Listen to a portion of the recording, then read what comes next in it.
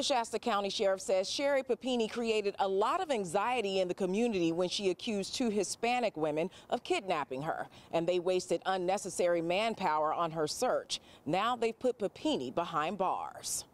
She was bound with restraints, but was able to summon help from a passing motorist who then notified law enforcement. In November 2016, Papini was missing for 3 weeks when she re-emerged with minor injuries just over 100 miles from her home.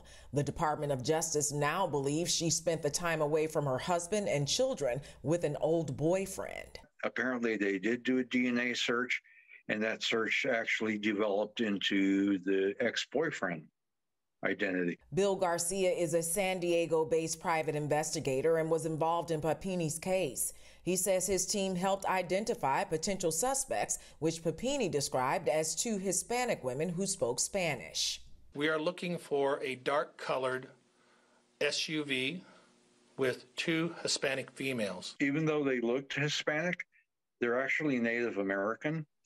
And we have followed some of their Facebook rhetoric, and it's interesting to the point that we did contact FBI and the different law enforcement agencies working on Sherry's case to bring these people to their attention. Garcia says he doesn't know if the 2 women were investigated. Papini claimed that 2 Hispanic women branded her with a heated tool, chained her in a closet, and held her at gunpoint. Garcia says although this case may turn out to be a hoax, human trafficking is a serious issue throughout the state of California. So if you were looking for an upside, it's like if Sherry did do this in a fraudulent manner, she actually helped bring this topic to a forefront, which would help others in the future.